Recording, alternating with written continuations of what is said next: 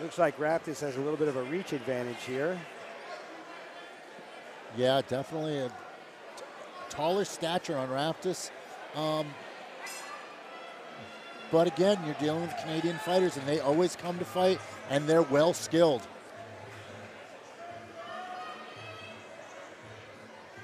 Going right to the clinch work.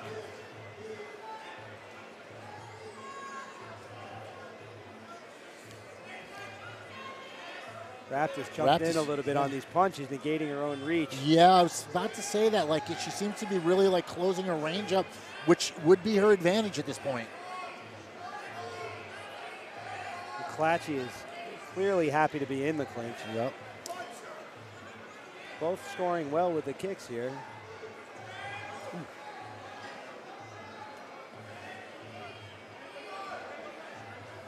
Mclathcie placing the knees both downstairs and upstairs, like on the legs and on the body effortlessly. Nice break and throwing punches, mixing it up as well.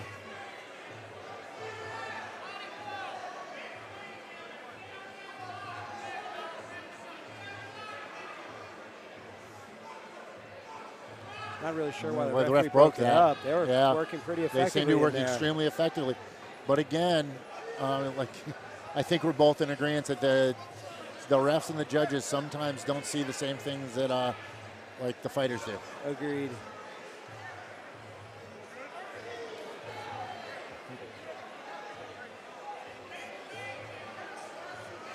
Actually angling off on that clinch. Okay, good. She's really controlling Raptis' head well in the clinch, so she can't really see where the knees are coming from. She's definitely using a variety of targets, which is also good, and breaking and punching as well. She doesn't have a lot on her punches, but she's scoring effectively. But she's scoring really effectively. And the thing is, too, as opposed to the traditional straight-up Thai plum, you see she's really working like that arm and collar clinch, which I find to be really effective, and you seem to get better leverage that way. Well, these Canadian fighters always come in well-rounded, and they have traditional Muay Thai in terms of scoring. Yeah. Yeah, they score more for a lot better with the knees and a lot better with the throws. And a lot of that just comes, again, with a greater experience with actual Muay Thai. Yeah.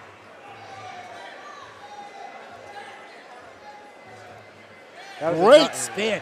Really nice. Beautiful spin. Raptis just can't figure out how to use her reach tonight. Mclathcie really, really comfortable on the inside. Finds her range. And like you said, really, like when she breaks, hands are following right away. Hands follow right away. She transfers from one to the other really well. Oh, nice. Nice. Going for the high kick there.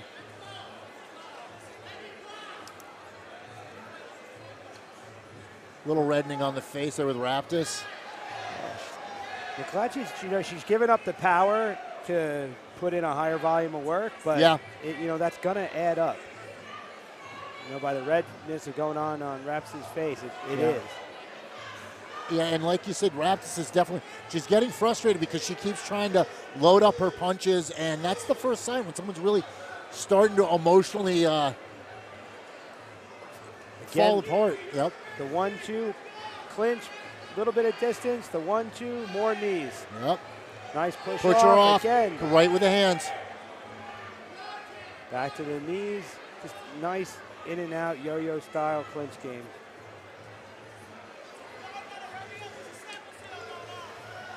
Working that right corner as well, so Raptis can't really hit hard in the clinch back.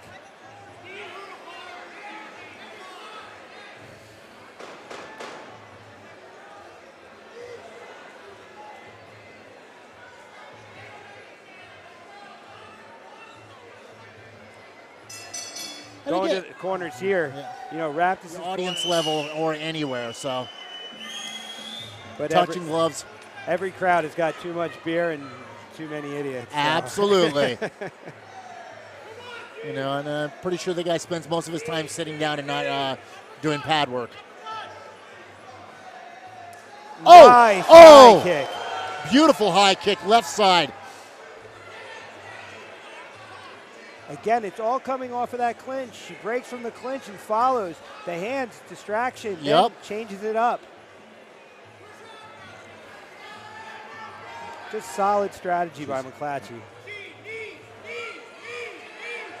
And Raptis' mouth is open. She is visibly winded. And frustrated. Not a good combination. No.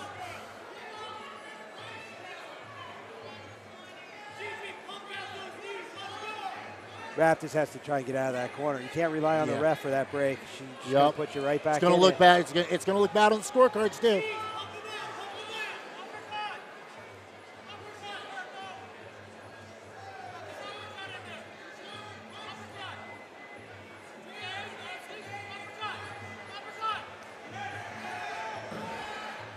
Well, and then to the audience's credit, I'm actually hearing some people yell out some fairly smart things that actually are working to Raptis' favor, whether she's hearing them or not. Well, I think the amount of clinch work we've got has put the casual fan onto something else. Yeah, absolutely, absolutely. And again, the more educated you are in the sport, the more you can appreciate the subtle things that are going on. It's not always the big overhand or the big high kick or the smashing loud smack. Right, it's funny, anyone that's really been kicked through will tell you the smacking sounding ones are the ones that really don't hurt that much. In the last 10 seconds, the Raptis are just trying to put as much work in. That right side just grazing off. That size, but also Raptis winner. A little too aggressive Judge coming B in. and C Need to stay outside a little bit more. 27-30. And Judge A sees this 28-29. Unanimously in favor of Taylor Mclathcie.